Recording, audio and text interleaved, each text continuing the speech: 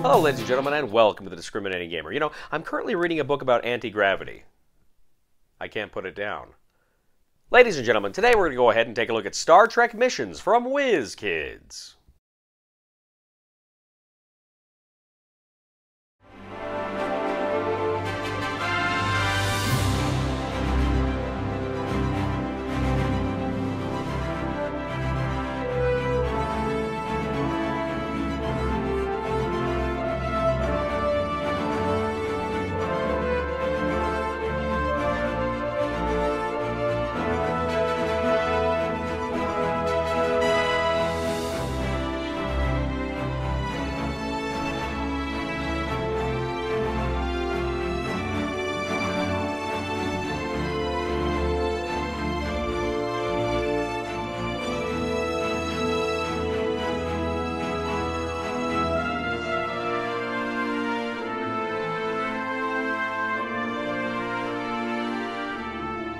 Hello everybody, we'll get back to the review in just a second. I just want to take a moment to ask you to go ahead and check out and subscribe to my other channel, that is Cody Carlson PhD, where we talk about military history and books on history and fun things like that. Please check that out, please subscribe, and now, back to the review.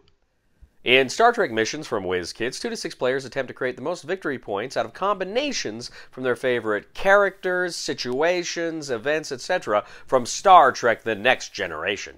Essentially, there are 2 types of cards in this game. There are mission cards and there are galaxy cards. Now, the galaxy cards have all sorts of different things. For instance, there's different types. There's personnel, there's characters, there's ship systems, there's locations, etc., etc., etc. There are specialities, there are ambassadors, there are combat, there's medical, there's all sorts of things there as well. Next, there's life form. Is it a human? Is it a Klingon? Is it a Ferengi? Is it any one of the many, many, many different species from Star Trek? Then there is also the affiliation. Do you belong to the Federation, the Romulan Star Empire, the Klingon Empire, the Ferengi Alliance? And finally, there is specific text unique to that card. Now, the mission cards are similar, but unlike the galaxy cards that have all of this information, the mission cards only have text. Now, at the beginning of the game, each player is going to get 2 mission cards and 5 galaxy cards. The galaxy deck and the mission deck will then be set side by side, and you'll have to have a pretty big discard area because all these cards, when they go down, are going to be able to come back into the game. Now, on your turn, there's 3 things you can do. First of all, you can take any one card from the discard area, put it in your hand, and then take a card from your hand and put it in the discard area. You can go ahead and take the top card from the Galaxy deck, put it in your hand, and then take 1 card from your hand and put it in the discard area. Finally, you can take 2 cards from the mission deck, put it in your hand, and then pick any 2 cards to put into the discard area. But you must always have at least 1 mission card in your hand, and you can never have more than 2 mission cards in your hand. Now, you go around and around doing this until there are at least 8 galaxy cards or 12 mission cards in the discard area. If that is the case, then the game immediately ends. Players now look at each of their cards one at a time, and they see how they score off of the other cards in your hand. For instance, some cards might say things like, you get points for every Klingon you've got in your hand, or you may get points for every non-Federation captain card you have. But there's different combinations, different things you're looking for. So you're trying to make the cards mix and match to the best of your abilities, and then when you go to scoring, you're scoring each of the cards. What kind of point values do you get for each card? Some cards may not score anything, but they can help you score the other cards. So you go through, you add up all the cards, and whoever has the highest score wins Star Trek missions. Star Trek Missions is based on the Fantasy Realms game system. Now, I have never played the Fantasy Realms game, so I'm not familiar with the original game. However, I did recently play Red Rising from Stone Mayer Games, which also has a very similar kind of system where you're taking cards, getting rid of cards, and trying to build the best hand for scoring purposes. Now, I really liked Red Rising, and I thought it was fun, and it had more of a board game feel because you do literally have a board, you have components you're using here and there, but fundamentally it was a card game.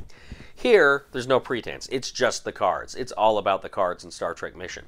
Now, I'm a big Star Trek fan. I grew up watching Next Generation, so I'm a sucker for the theme, although I have played some Star Trek games that weren't that great, but I like a Star Trek theme. It's something I'm very familiar with and has a very special place in my heart. And growing up, I think objectively, I think of all the Star Trek series, I think in a lot of ways the original series was the best, but TNG has a very, very special place in my heart because, like I say, I grew up with it as a kid. And just, if I can take a moment, what a great show for a kid, a teenager to watch. I cannot tell you how much I learned about politics, diplomacy, literature, theater, science, history. There's so much in that show that I learned that I have taken with me my whole life. I'm so grateful to the producers of that show, because that truly is a great show for young people to watch. And I'm so grateful I had that TV show on when I was a kid, just because, as I say, I learned so much from it. Having said that, let's look at this game. Right off the bat, I will tell you, this is a fun game. It's a competitive game, and it's a hard game in the sense, it's not hard to learn, but it's a hard game in the sense that you're trying to build the best combinations, but you have to make sacrifices. Okay, I can get this, it's going to score these cards, but I got to give something up. Well, I guess I can give this one up, but then I lose scoring these cards. So this game is constantly tough choices. You're constantly trying to build the best engine here with your cards, and oftentimes that means sacrificing other parts of an engine, of the engine that you wanted to build. So it's a very, very there's a lot of complex calculations you're doing in your head. Not really, but I mean, there's a lot of math you're doing in your head, and there's a lot of kind of horse trading you're doing with yourself in this game.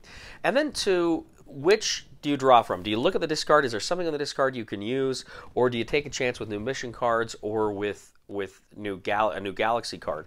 And so there's good choices there. Now again, this is not a long game, right? This is a 20-minute game. Again, if this were an hour game, it might kind of fall flat for me. Now I really liked Red Rising, but that was kind of my problem with Red Rising. It seemed like toward the end of Red Rising, it was kind of running out of steam for me, and it kind of felt like I knew what I wanted to do. This is the hand I wanted to play, but you still kind of had to go through the motions. I did get a little bit of that with Red Rising. I don't get that here. Here I feel like there's a good pace, and you're kind of eyeing the cards in the discard to see, okay, are we close? Are we getting close? Okay, what can I do? And then sometimes it is just a thing of, okay, I draw a card. Nope, don't want that. Okay, draw a card. Don't want that. But it happens so quick, it doesn't really bog down the game. When you get the hand you feel you want, it's not long before the game ends here. So played a few games of this. Now, I've only played a 2-player. My friend Kim was over, and we played it a few times, and we had a lot of fun with it. So I haven't played it with more players. And it's possible with more players, some AP can set in. It could bog down the game. But I still don't think that would kill it for me. But when I was playing with Kim, the 2-player game, it was just boom, boom, boom, boom. I mean, we were pretty quick, and it was moving pretty quickly there. So I really, really got a kick out of Star Trek Missions. I think for a light card game, an opener, a filler, I think this is a fantastic game. Highly recommend Star Trek Missions for what it is. Buy it. Thank you once again for joining us today on The Discriminating Gamer. As always, we ask you to please leave a comment for us on YouTube, on Board Game Geek, on our Facebook page, or on thediscriminatinggamer.com. We'd ask you to please like us on Facebook, subscribe to us on YouTube, and follow us on Twitter. I'd also ask you, ladies and gentlemen, please check out my other channel, that is Cody Carlson, PhD, where we talk about military history and books on history and fun things like that. Please check it out, please subscribe, and please give a thumb to this channel on Board Game Geek. That helps us out a lot as well. You know, ladies and gentlemen, the older I get, the more I just wish I could find someone that looked at me the way Data looked at Spot. Please somebody help me on my feet again, and I don't know where I'm going, and I don't know where I've been. Please somebody help me on the solid ground. It's a long time, and I'll be dying. Once a year I wind up in the band. Because of budget cutbacks, the Earth Star Alliance has only given us one escape pod.